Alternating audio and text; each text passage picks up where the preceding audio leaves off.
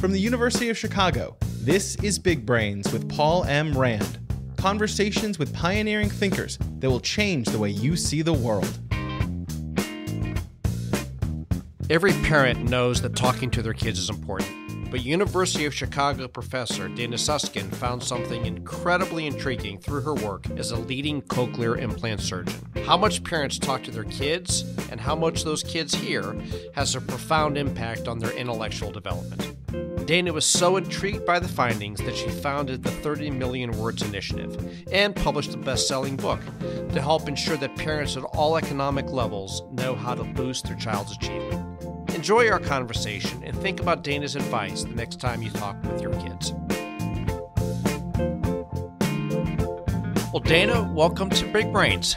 Thank you so much for having me. Absolutely. It's wonderful to have you here. Now, you are a pediatric surgeon by training. Is that right? Yes, I am a pediatric cochlear implant surgeon. Tell me, why don't we start with what a cochlear implant is? Because I think that's key to this whole story. It is. So a cochlear implant is an amazing piece of technology that allows a child born deaf the ability to hear, to talk, and most importantly, meld into this world both educationally and socially. And so, as you have been doing cochlear implants for how many years at this stage? You know, I started the cochlear implant program here at the University of Chicago over at Comer probably about 11, 12 years ago. And so you have been doing the cochlear implants for a number of years, but you noticed something. What was that? So started the implant program, very excited, started implanting children from the south side of Chicago, across the country, and started noticing huge differences in outcomes of my patients who all looked like they had the same potentials for learning how to talk and learn. And what age were most of these kids, if there is an average age of kids coming in for the implants for you? So traditionally, you want to implant as early as possible. Less than a year is optimal. Okay. Back then, it was, it's a range between 0 and 2+ So started implanting these cute little kiddos and started noticing huge differences in outcomes after implantation. Some were learning how to talk on par with their hearing peers, while others would barely be able to communicate. And that led you to start asking a bunch of questions. Is that right? Yes. So I always say, I realized that the cochlear implant came with a very large asterisk. And what was that asterisk? It's that the cochlear implant would allow sound to go to a child's brain, or the quote-unquote hearing. But something else was needed to make those sounds have meaning. And it was that sort of realization that really started me on this journey that I always say, from surgeon to social scientist. I always say that if I wasn't here at the University of Chicago, and I know it sounds like I'm plugging the UFC, I'm not sure if this would have ever happened.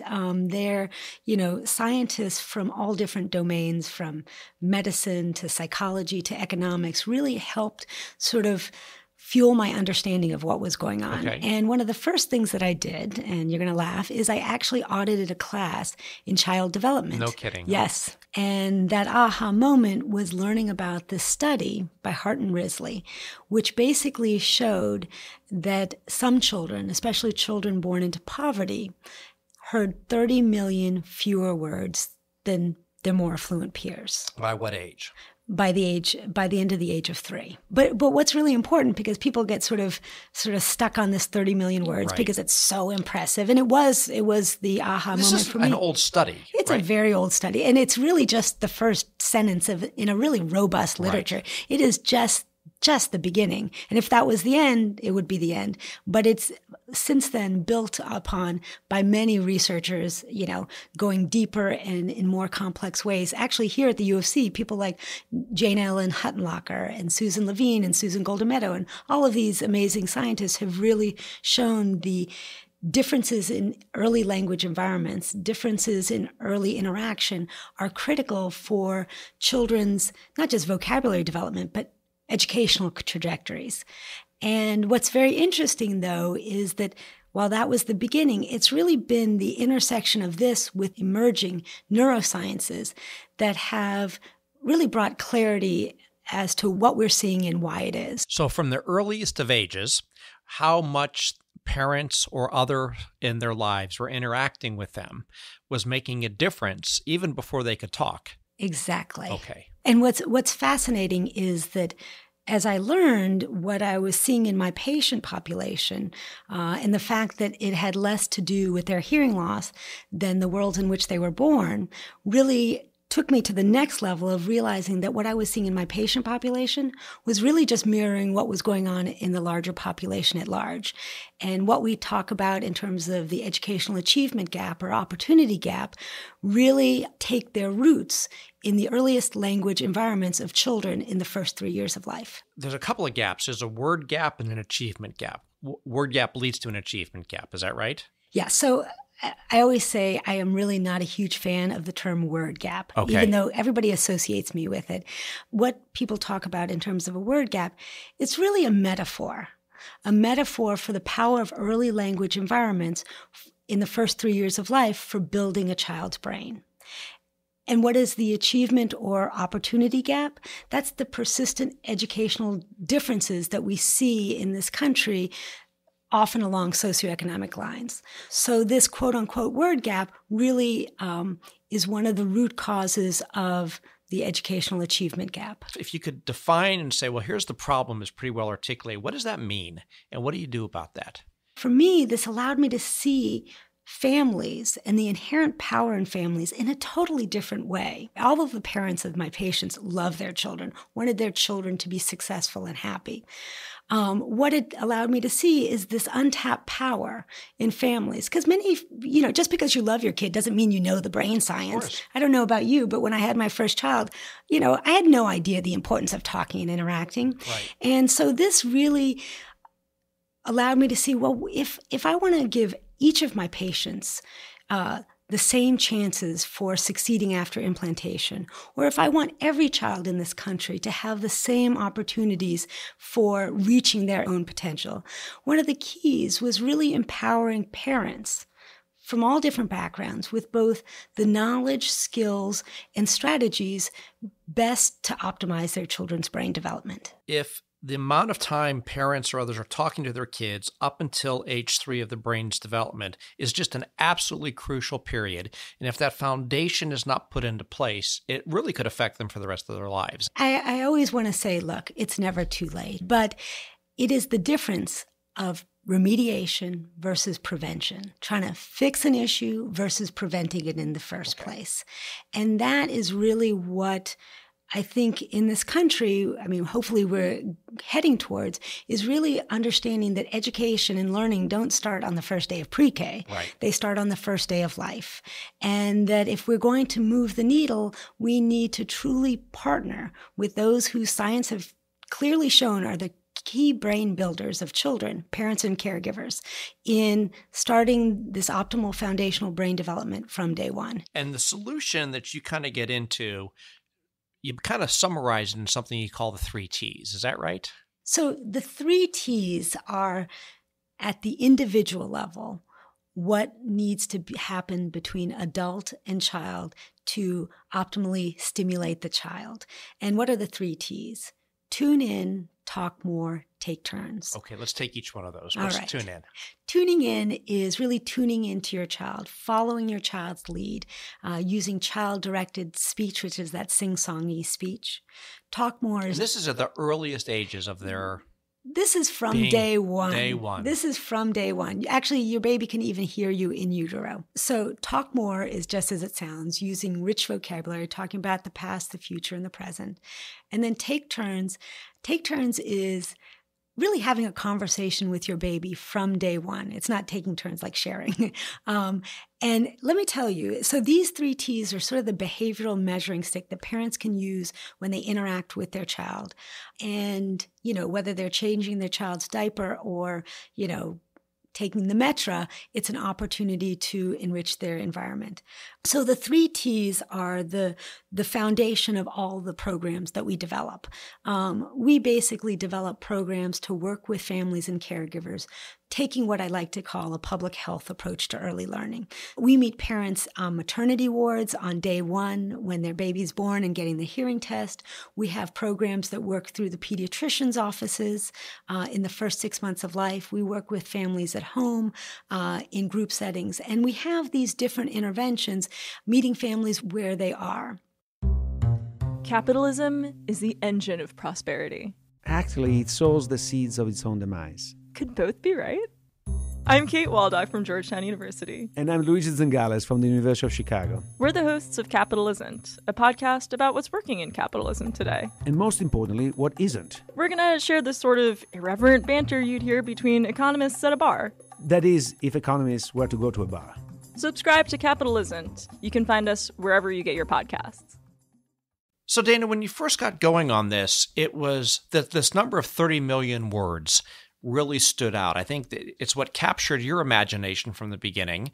Can you talk about the 30 million words? Your center, TMW, stands for 30 million words, but there certainly is some question of, is it 4 million or 30 million? Where does this millions of words thing play into this? It was that number and that study which really first sort of crystallized my understanding. As I said, if it ended there and it didn't go, and all the robust science that followed hadn't occurred, we wouldn't be at this point. The initial Hart and Risley study recently has undergone the social science replication issues, and they say, well, maybe it's a 4 million word gap. Frankly, I don't care if it's 30 million. I don't care if it's 4 million. It's really the first sentence in what is, without a doubt, a robust literature connecting early language and interaction to children's foundational brain development. It's a metaphor for the power of parents and their talk and interaction to build a child's brain. So the TMW Center for Early Learning and Public Health is really an outcome of a decade of work. It's a center that's a joint venture between the Biological Science Division and the Social Sciences. I started it with John List, the behavioral economist, and it's really based on the science that we've talked about, that if we want to really move the needle on educational disparities in this country or around the world, we need to be starting earlier and using science to inform all that we do so that every child can have the opportunity of reaching their potentials. So what are the goals for this? Is this your major outreach engine at this point, is this center? So the center is not just an outreach engine, it's an engine for science. Because we know the underlying science behind disparities doesn't mean that we know exactly how to approach them and allow all parents to enrich their children's language environments in the best possible ways. And so it is a center with the overall larger goal of really a population level shift, where all parents and caregivers in this country understand the power of their language and the brain science so that they can optimize their children's early brain development. At some point, there's likely to be a meaningful announcement coming up, and it sounds like it could end up having a pretty big impact on the work that you're doing. Can you talk about that a little bit? We are about to announce our formal partnership for our community-wide demonstration project. As I mentioned before, we have developed this public health model for early learning. We've studied it in the small scale.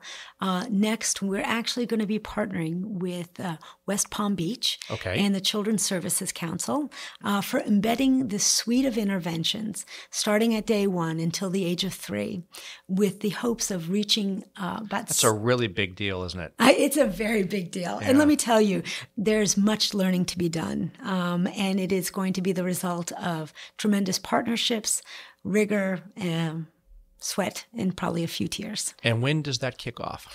We're probably going to be spending the next 6 months getting everything ready. And sometime in 2019, we're going to go live. This is a 5-year partnership where we're going to be embedding sequentially our interventions into different systems. So we're not starting new hospitals. We're embedding it into all the hospitals. We're not starting new pediatricians' offices. We're embedding it into there. And so the idea is to embed the suite of interventions so that the moment a child is born, they and their parents will be part of this educational continuum from 0 to 3. The question that you're beginning to study is, how do you get the benefits of this at scale? Because then the question, of course, will turn into, if we have places to choose of where to invest, the ability to say it makes more sense to invest in this younger period ought to have exponential benefits of actually educating at different stages. And that is why I feel so strongly that science needs to be at the basis of social change. Okay. We have had an outpouring of people saying, look, can we take TMW here and there and everywhere? We've sort of approached this in a very deliberate way because what we want to do is take these suite of interventions and figure out, can you really link them? Can you really scale them up in a community partnership? What works and what doesn't work? And ultimately, what do you need to do to have a population level impact? Is it a fair question to ask, if you could speculate what you would see as the broader societal benefits? What do you think those might be? Our hope on the individual level is improved school readiness, in educational trajectories, and better long-term human capital development, as the economists like to say. So really understanding that the investment in each child is really the building block for the future of our country is so critical. When you think about it societally, 65% of all children of color are born into poor homes. And when we understand the impacts of educational disparities on human development, we need to understand this is not just about the individual child. It's about the future of our country. And the cost for not making those choices. And the cost for not making those. Obviously, James Heckman, the Nobel laureate, is very well known in the education circles and more broadly for talking about return on investment of early childhood. And yes, there's no doubt there is a significant positive financial benefit for investing earlier than later. That's great. But even more, there is a huge return on investment for the strength and the robustness of our country. If you're listening to Big Brains, there's a good chance you consider yourself a lifelong learner. However, you may not know about the University of Chicago's Graham School and its focus on continuing liberal and professional studies. For more than a century, Graham has been a destination for lifelong learners. They offer courses online and in the classroom, bringing the transformative education UChicago is known for to students of all ages. To learn more about the courses, certificates, and degrees, visit graham.uchicago.edu. So if you could wave the wand and say, what I would like to see in place, and for this reason, and here's the output or the impact I'd expect, how would you articulate that? If you gave me a magic wand, there are many things I would do. Okay. But in terms of what we're actually doing, I would love that we understood that learning doesn't start on the first day of school, but the first day of life. And that the educational continuum in this country begins on day one and puts those who are clearly the brain builders of our country, parents and caregivers, at the center of it. At the same time, that doesn't happen in a vacuum. We need to also understand the different things that need to happen to support families and caregivers in optimizing children's outcomes. Paid parental leave, high quality early child care opportunities, better early mental health. I mean, there are many different things, impacts on toxic stress. So there are many things that I would do to sort of change the 0 to 5 landscape, but I think more intentionally putting parents and caregivers at the center will be really important. So you're a mom, you have 3 kids, so you're past the age of impacting with the youngest phase. But did these insights for you change at all the way that you were interacting or raising your own kids? I often joke, I wish I had known this information when I was having my children. Thankfully, my kids have turned out okay, despite me. But I think that's the whole point. I mean, I still remember coming home the first day with my daughter, Geneviève, and, thinking about putting her in her car seat, in her crib, back to sleep. And I really had no understanding of what it was or the importance of thinking about helping develop her brain. And that's sort of the gap, right? When you go into your pediatrician, you learn, about nutrition, feeding. There's really much less discussion about this important information. I mean, hopefully it's shifting. And so, yes, I mean, just because I was a surgeon, I didn't know this stuff. Obviously, when I have grandchildren, it'll be a little bit different. But it has changed how I look at children. What's really amazing, and this is the coolest part, is when I look at little kids, little infants, I don't just see a cute sort of responsive baby. You can almost see their brain connections happening in front of your eyes. And I think that if you could actively see brain growth, I think we'd all act very differently and invest very differently societally. But maybe understanding the science will give us all sort of an appreciation for these complex little beings who are doing a lot of development. So if we were going to sit down and you're going to give advice to expecting parents, parents of newborns, parents of kids under age 3, and they're saying, oh my gosh, what am I supposed to do with all this? What would you tell them? Number one, to understand that babies aren't born smart, they're made smart, and they're made smart by parents talking and interacting with them. That you are your child's first and most important brain builder. And how do you put these strategies into practice? We share the 3 T's. Now, it sounds like it's just about information transfer. It's obviously much more complex than that. As we know, behavior change is hard. Otherwise, we'd all be exercising and eating right. But really, it's going to be the science and the feedback from that'll allow us to understand what strategies work and what don't work. And we're already finding just fascinating things from the research that we're doing here in Chicago. I think the take-home message is there should be great joy in this. This is not supposed to be a task. It's not supposed to be exhausting, although let's face it, parenting can be. But it should be joyful and with the added benefit that you're changing your child's trajectory. And now that you have the education to do it with a not terribly complicated ask, something it's just a matter of knowing that actually makes a difference and important, you can make a huge difference. Yeah. Okay, you've been a wonderful guest. Look forward to see all the developments continue. Thank you. Big Brains is a production of the UChicago Podcast Network. To learn more, visit us at news.uchicago.edu and subscribe on iTunes, Stitcher, Google Play, and wherever else you get your podcasts. Thanks for listening.